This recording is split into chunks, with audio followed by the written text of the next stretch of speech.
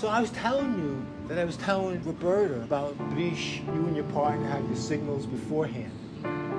But as I'm telling her that, she's cracking up. Oh, so no talking the first hand. So no talking first hand, but signaling, yes. She's laughing.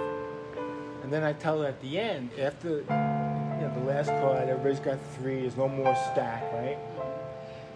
You put your cards down, you slide them across the table, and your partner does the same, you look at each other's cards. And she cracked up over that too. She loves it.